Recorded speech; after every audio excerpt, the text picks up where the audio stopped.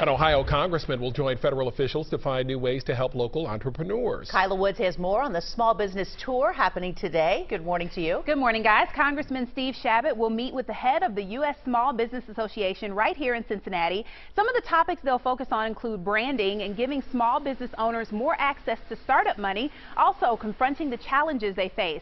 The group will start the day at the Credit Union National Association in Over the Rhine. The credit union will announce a new partnership with small businesses to help owners, and then the group will tour small businesses in Over the Rhine like Mortar, Pet Wants, and the Brandery.